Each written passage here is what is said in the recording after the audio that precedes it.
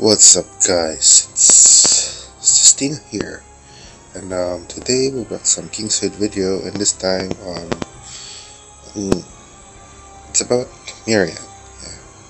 Finding her, I'll say, optimal perk, but perks that would benefit her S3 more, because we all know that Mirianne's main damaging skill is her skill number 3, which is assassination. Moves to an enemy with the lowest HP, deals magic damage, then returns to the furthest ally. The enemy is not a hero, deals additional magic damage that ignores defense. Defeating a target with this skill instantly triggers Restrained Protect, so it triggers S2. Right now, these are the perks that I'm using. However, is this the optimal? Is this the optimal? Now, one thing that I will tell you is because T5 Dark is something necessary. Because, yeah, look at this. Upon killing an enemy, all skill cooldown is reduced by 50% and recovers 1 orb of mana. This is very good on adventures, raids, when there's baby dragons and such. They're basically there. However, for solo fights, of course, you're gonna remove this and change to a perk that would basically have the highest attack that you can dish out. So first of all, we're gonna test what kind of Mirianne would be the best for your normal adventures. First, our skill testing damage will be skill 3, because that's our main damaging skill and the ignore defense is there. And we're gonna try it on the training dummy. Yes, I know that the dummy is I don't know if the ignore defense would go in it, but yeah, let's just try it nevertheless. In here, we're gonna dish out S1 and S3. Same pattern, okay? Remember, the DPS is just the raw damage. Now with that said, let's begin our first trial.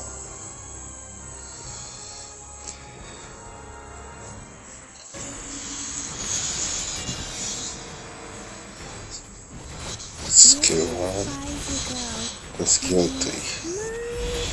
Look at that.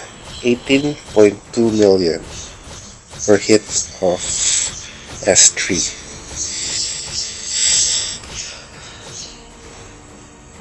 Her S3 hits 2 times. Okay, so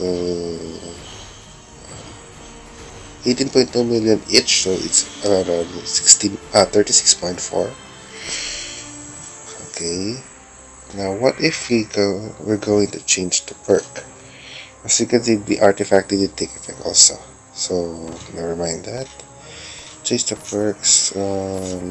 Take out T5 Light, put this, and this. Now, take this into effect. It's only 15% attack, HP, and def, and will have a good chance. But this is 20% attack, but it has def pen. However, her S3 doesn't have already has ignore defense, so the def pen is unnecessary. But let us see what would happen. Is the attack gonna be higher, or is the attack damage gonna be lower? Same pattern. Skill 1, then skill 3. 17.8. Now, as you all can see, as you all saw, using the T5 perk light, 15% all stats, is a lot better than the 20% attack with 200 def pen. Why? I don't know. Maybe because the S3 is already ignore defense. But nevertheless, first look at my Mirianne stat. The reason why I'm wearing this is because this is the perfect gears that I have. I chose for the T6 legendary ticket from the raid package. Yeah, so we've seen this generation around 17.8. Our other one is 18.2. In other words, this is still high. The previous first one is still higher. However, let's try this one. Good chance. Attack. T5 light and T5 dark. No perks on the middle. Let's see her damage now. Okay.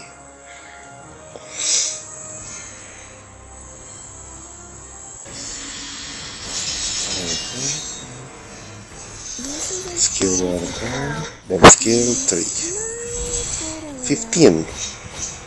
Okay, so that answered the question. Should you neglect any of her T3 40% damage increase? No. She lost around 2 to 3. Okay, 2 to 3, 2 until 3 million damage per hit. In other words, it's around 4 to 6 million. That's huge. So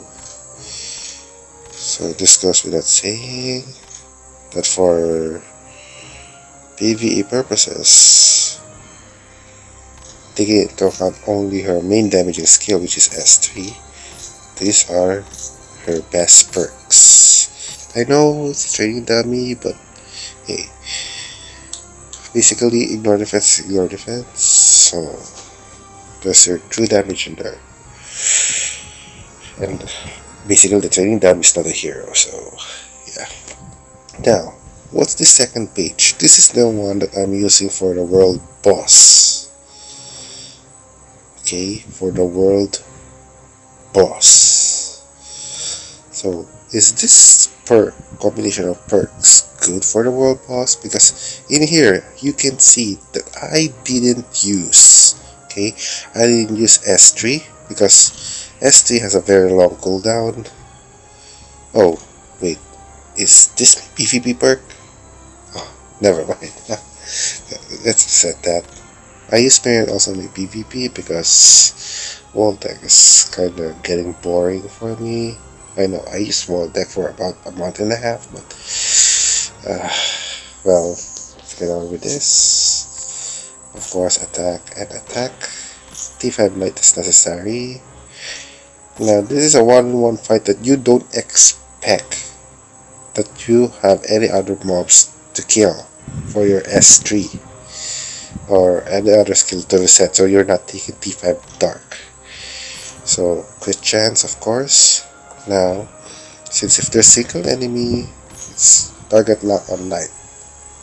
Then the last one is debatable if it's either target weakness or assassination dark. Now, why did I choose target lock on light? Well, the very reason was because her skill number 1 has 6-second cooldown, okay?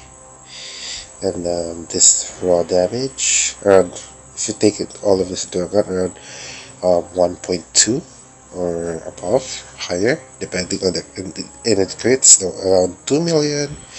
And then, yeah, but let's not also forget that her S1 activates with her unique weapon. Okay, while auto attacking, well, it's a 4-star, there's a 21% chance to increase attack speed of 420 for 5 seconds. While attacking the enemy with the lowest magic defense, deal 210% of attack as extra damage and inflicting target longer for 5 seconds. Okay, so yeah. Wait. First of all, we're gonna look at this set of perk combination. We're gonna use 3 of her skills, and then we will see what will be her total damage. Okay.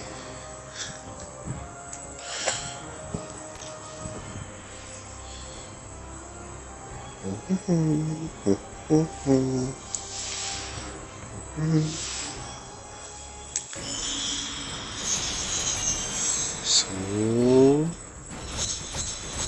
This is as far as you go. Wait for a bit, please. Might hurt a little. okay.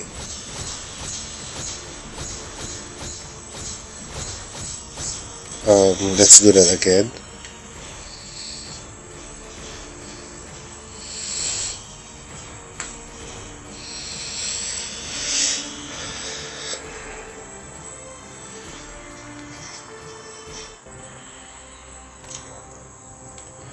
Forgot we shouldn't bother with we shouldn't bother with the auto attacks. Straight up use skill number 1. This is as far as you go. Wait for a bit, please. Might hurt a little. Okay. 55 million damage. I said never mind the DPS. So 55 million damage, all skills. Okay.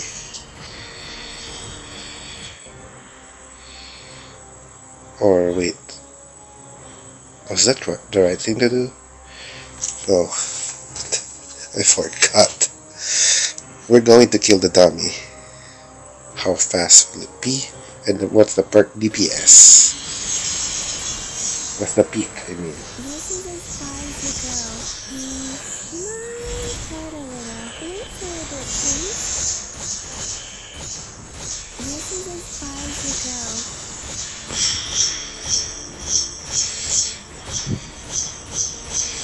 This is as far as you go. Might hurt a little. Wait for a bit, please. This is as far as you go. Okay, 6.5. Means that in that short amount of time, she dealt that much damage. But now that I think about it, it seems taking out. Yeah, I think taking out that T2 perk target weakness and change it to S3 dark would generate faster runs. Oh come on! Oh come on! Don't tell me you lagged out. Don't tell me you lagged out. Oh. Okay. Now let's set this. Okay, there. Use this and then use this. Now, we saw her DPS peak around 7 something million and ended with 6.9. Well, correct me, I have a short-term memory, let's damn it.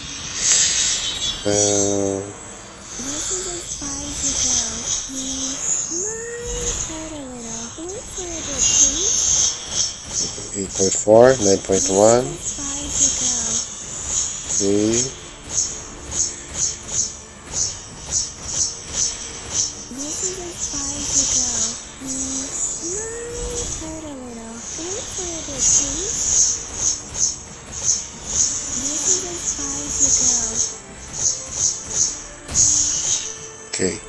Based on there, you decide what do you want. Because the 40% damage from S1 won't won't let you benefit from it because the cooldown is 14 seconds. I mean, it's not long, but it's also not short compared to her skills. And you want to amplify S1 much more as it coincides with their unique weapon effect. And yeah, so for world boss, or if you want to plan it on single opponent only battles, the perks are very subjective. You can either take out S3 and put it on S1. Okay. Well, you can also rewind the video for the differences of the damage dealt. Well, you already saw that the damage of S3 with without this perk is very low. It was 40%. Then add the ignore defense, that's very high. So yeah, that's why I said it's very subjective. And also your chances of crit. That's why Mirianne needs very high amount of crit. But she doesn't need penetration. Okay. So yeah, I think that's about it for her. And let's just do one or two rounds. Oh, server reset. For the sake of experimenting, we're gonna use this as a guinea pig. Where's Jane? Is Jane equipped? Oh yes, she's equipped. Sonia, she's also equipped. Okay. Let's begin.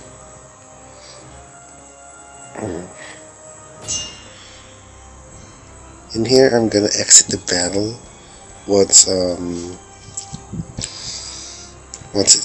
boss about to die. Hopefully, he doesn't die. And okay, what's this?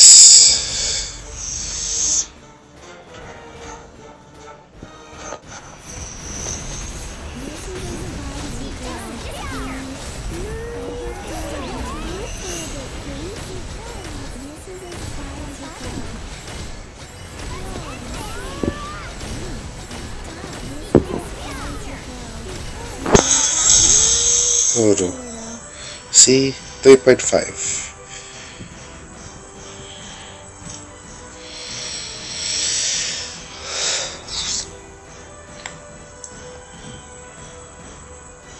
And then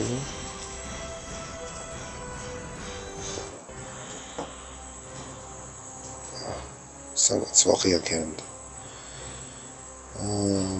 Now let's change her perk to the other one. Should I use this one? No, let's just set this one.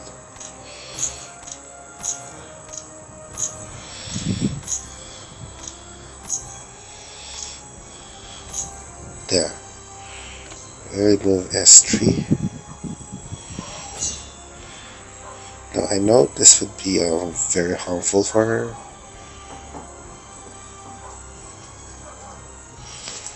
Well, let's see the effect.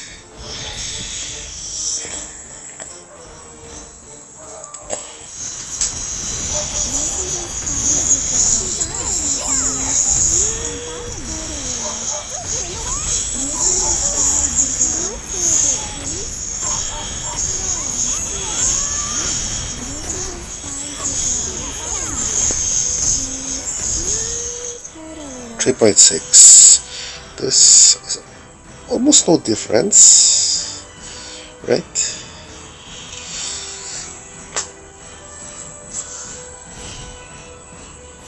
So yeah, in short battles like this, the conquest, you might actually not see the difference between S1 and S3. But I already tried it on the world boss. In the DPS and the world boss video with Mirianne, the top DPS, whenever she was the top DPS. Did I upload it? On the Mountain Fortress. Well, basically, the perk she was using